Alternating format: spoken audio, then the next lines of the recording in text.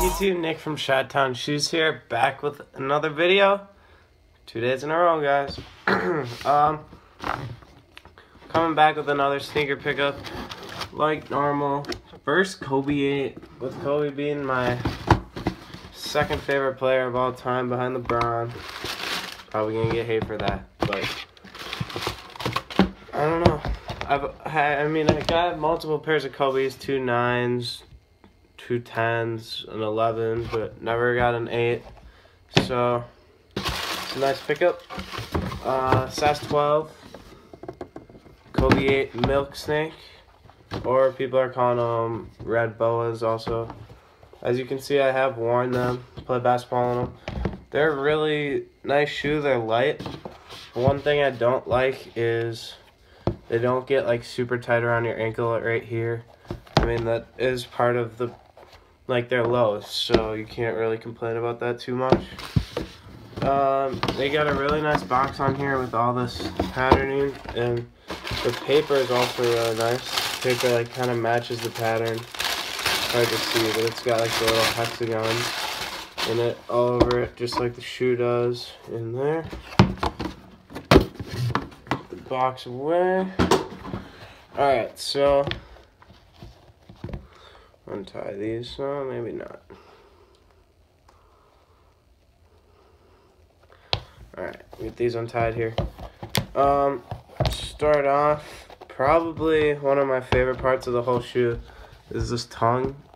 I've always loved this shoe, like ever since I started liking sneakers, probably like 3-4 years ago. But I never noticed like this tongue, how it's all speckled red and black. Just beautiful design on there. The silver Nike swoosh with all this like nice gray, white, black patterning all over here, up the tongue, and all the way back around the other side with another silver swoosh in there. We have some leather in here. I mean, it's not the greatest leather, but like Kobe's don't normally have leather, so it's kind of cool that they have that on there. The tractioning is fairly nice. It's not as good as like the Kobe 9 or 10. Those had really nice traction. Some dirt in there or something.